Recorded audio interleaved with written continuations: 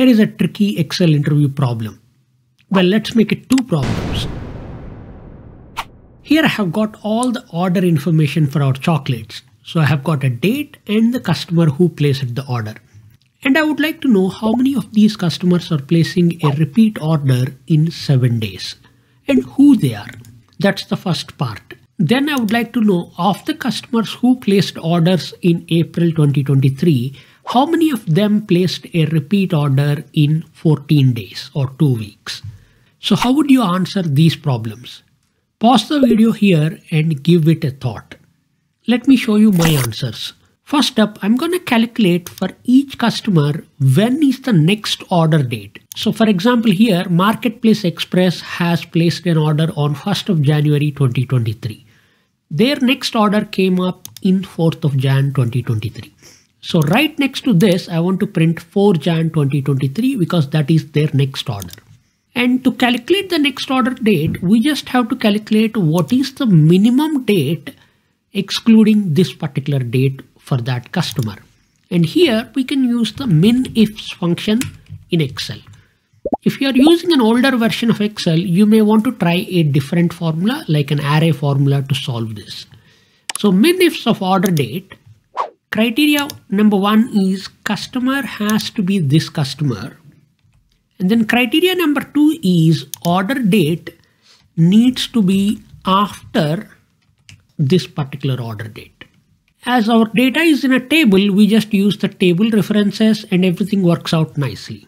When you hit enter, we are going to get all these dates. So here we can see that Marketplace Express, we get 4 Jan 2023 as the next order date. What happens all the way at the bottom? For example, here on 1st of June 2023, we got an order from Bargain Buyers and there has been no other orders after that date. So we will end up with 0 for any orders where there is no future order placed. Now that we know when the next order date is, we can calculate the gap between the orders. And this is equal to this date minus that date. And we'll get the number of days between orders. For example, here is one customer, Foodlandia. They have placed the next order after 70 days. Let's check whether this works correctly or not. I'm going to go to the bottom and then we can see some negative numbers. Because this is 0, anytime we don't have a future order, the gap to next order becomes a negative number. So we'll adjust this by saying if next order date is equal to 0, then this needs to be a large number like 999, else the gap to that order date. And now we would have a very large number like 999 instead of that negative number. All right, now that all the data is here, let's go and answer the questions. The first one is how many customers place repeat orders in 7 days and who are they? We can use the filter function and then say orders customer name, orders gap to next order is less than or equal to 7.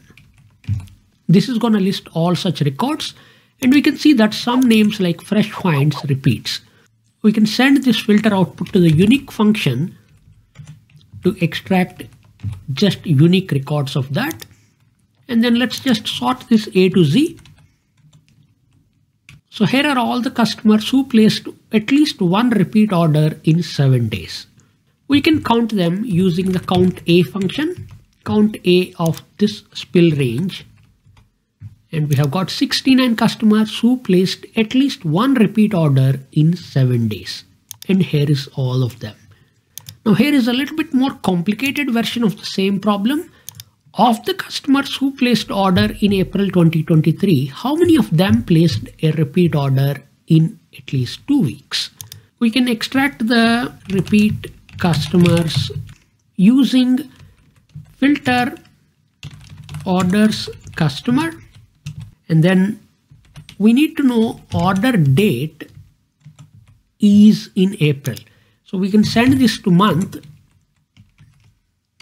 Month of order date needs to be 4. We don't have any other data other than 2023, so we don't need to check for year. But if we have got multi-year data, then you need to pass another condition for year also. This is going to list you all the customers who placed an order in the month of April 2023. First up, let's make this list unique through unique function and then sort this A to Z. So these are all the customers who placed an order in April. So I'm just going to say, so let's write that as the title for this column, customers in April 2023. And now I want to count how many times Bargain Barn has placed a repeat order when the original order was in April 2023. Here we can use the COUNTIFs function for that. COUNTIFs orders, and then we're going to say order date. This date needs to be in the month of April.